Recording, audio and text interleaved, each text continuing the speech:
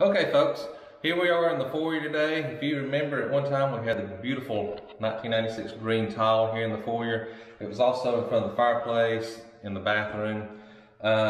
This house is 2 stories, built on a concrete foundation, so it's got solid poured concrete floors. So when they originally built the house, what they did was they attached the tile directly to the concrete, which that's perfectly acceptable until you go tear it up. So when we went to go pull this tile up, that is honestly the first time I've run across pulling tile up off of concrete. So I did what everybody else does. I went and YouTubed it, right? And there's about 20 different methods that you can use to try to get it up. I think I tried every single one of them, and none of them worked until I got this bad boy.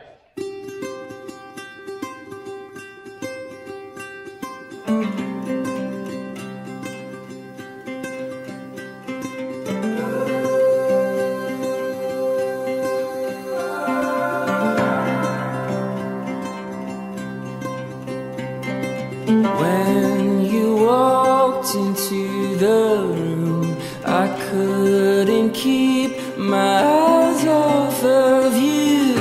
Was it make-believe, or was it a dream? I've been waiting all my life. Feels like I've struck a gold mine. With your hand in mine, our love came alive. We've still got the rest of our lives. The rest of our lives. This is a rotary hammer. This one happens to be a DeWalt. I'm just kind of a DeWalt fan. You can go to Harbor Freight and get them, for about half this price, but I tend to, if I'm gonna buy a tool, I wanna buy one that I know is gonna pretty much last me forever. And so I tend to go with DeWalt because I've always had good luck with them. And then of course it has this big, huge chisel here in the end of it, and that's what does the damage. And so basically all you do is this thing vibrates in and out. It's kind of like a mini jackhammer.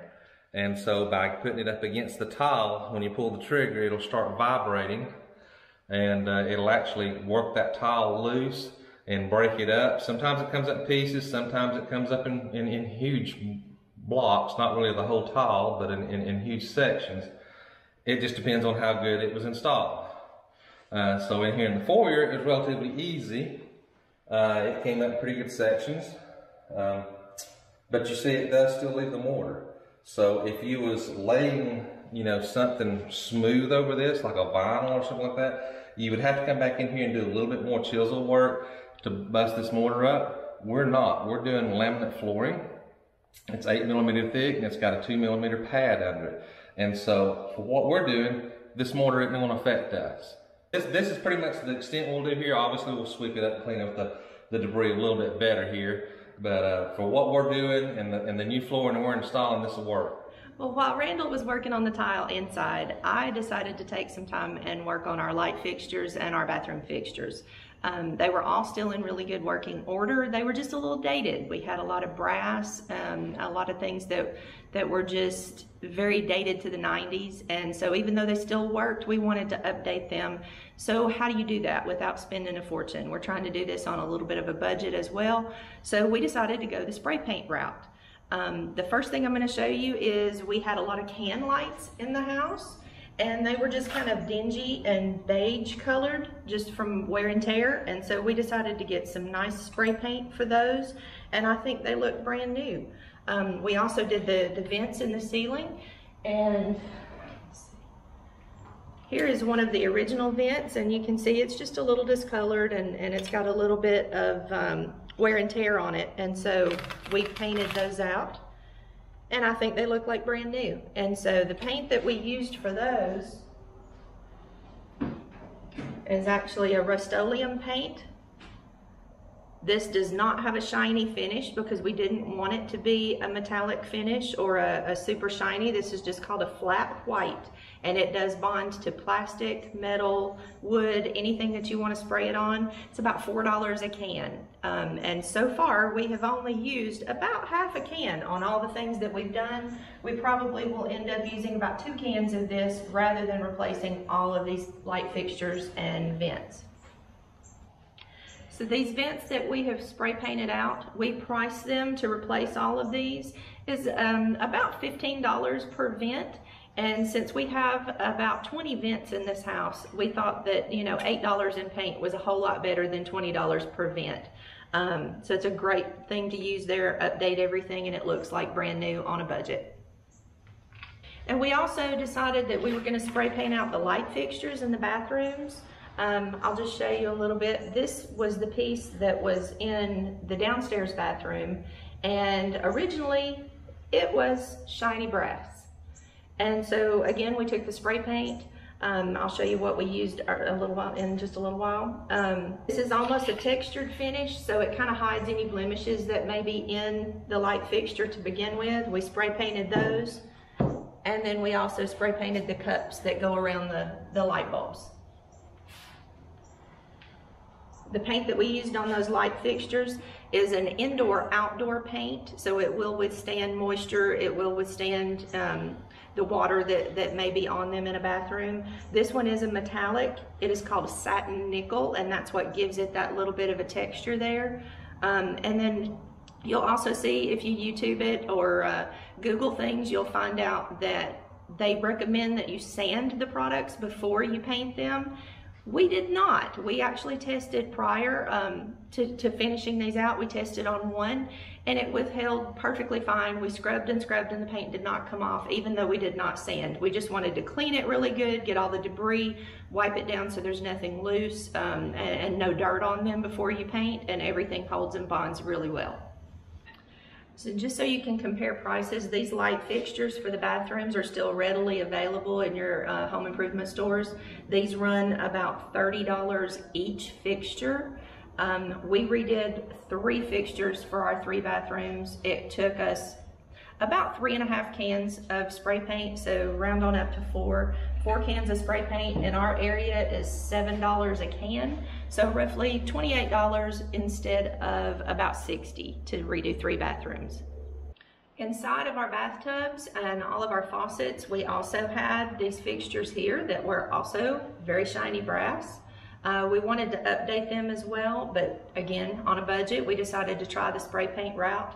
This one is actually the same brand as what we used on our light fixtures, but this one is called a titanium silver color. So it's got a little bit more of a sheen, it's a little slicker, and will hold up a whole lot better with the water inside the shower.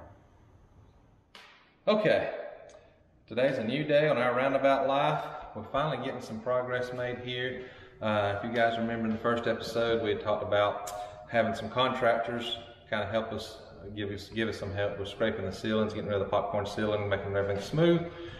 That has almost been completed. They still got a little bit to go in the garage. The garage gave them a little bit of fit because the sheetrock was actually pulling away, and so they had to go back in and re-screw it and all that fun stuff. But just we're in here in the master bath, and if you remember, the whole reason why we bought the house was this light fixture right here, which is now gone and replaced.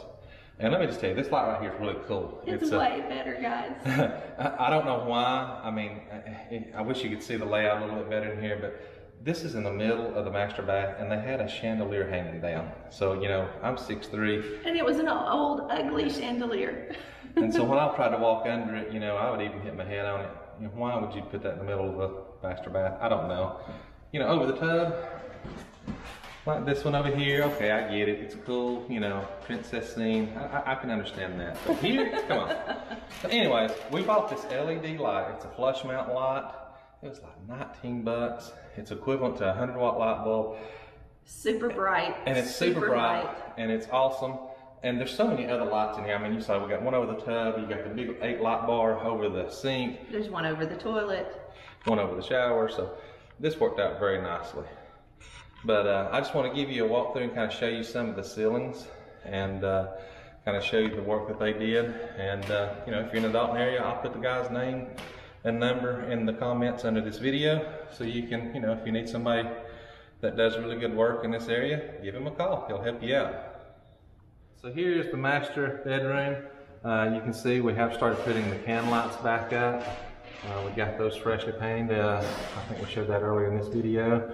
But you see the ceilings are nice and smooth. Now, this house was built in 1996, and for some reason, I don't know how good this will pick up on camera here, but you see there's still one spot right here they've got to work on. They had an awful time in these ceilings to this house, as you know, the popcorn ceiling came off very easily. We'll just give you a walk down the hallway. Yes, I know some of the light fixtures are still hanging. Here's another good spot right here. As they started, after they got this popcorn ceiling down and they started doing the mud and the paint, they would, I mean, everything would look great. They would leave for the day, they would come back in the next day, and it would be peeling. We still haven't found out the exact cause of that, but it really caused us some delays as far, because they kept having to go back over these ceilings. I mean, I know it had to drive them crazy, because some of these ceilings, they redid spots 2, 3, 4 times. But it's looking great, and we're coming along. We're ready for paint. Yeah, we're gonna start the painting process today, and we've got carpet coming in on Thursday to go in. We've actually got the flooring downstairs, the hardwood flooring that's gonna go in, the laminate flooring I should say, not hardwood. But to get these, I mean, everything was on standstill until we got these ceilings done, because obviously it causes a huge mess. You can see, you know, these walls have been wiped down, but you still see a little residue. And then obviously here on the bare floors, the residue from scraping the ceiling.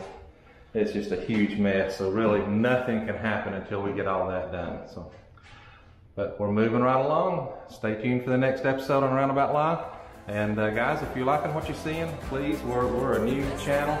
So hit that subscribe button, give us a thumbs up, tell your friends and family, and we look forward to seeing you on many more adventures. Love is a journey, we'll stay